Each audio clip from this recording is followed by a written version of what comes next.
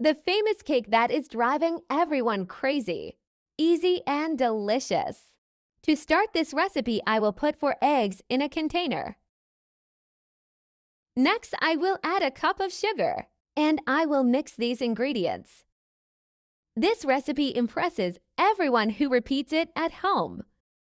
Soon after, we will add a cup of milk and mix again.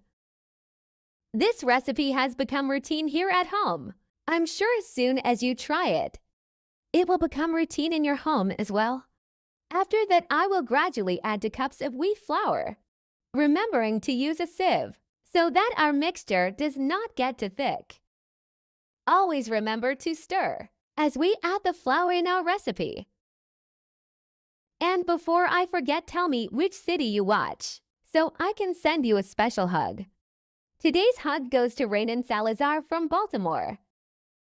I'm glad you're enjoying our recipes. Guys, I love this recipe. I'm sure you and your family will like it too. I do it myself every weekend. And when I do nothing, my family loves it. After this etapa, we will add a tablespoon of baking powder and stir.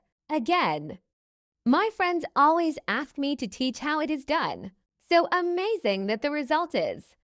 After that, we will put 100 g of peach cut into small pieces. Let's mix our recipe one last time. Now let's transfer our prescription to a greased pan. Write down how to prepare this recipe.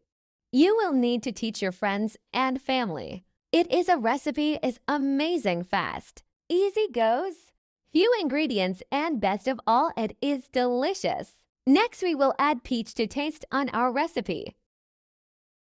To finish, take our pan to the oven at 356 degrees for 40 minutes. After time, we will now turn our recipe to unmold.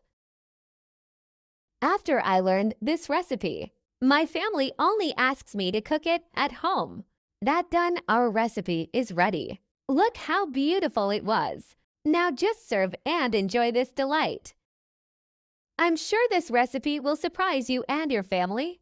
Using only a few ingredients present in everyday life, we can make a recipe much tastier than those sold in conventional restaurants.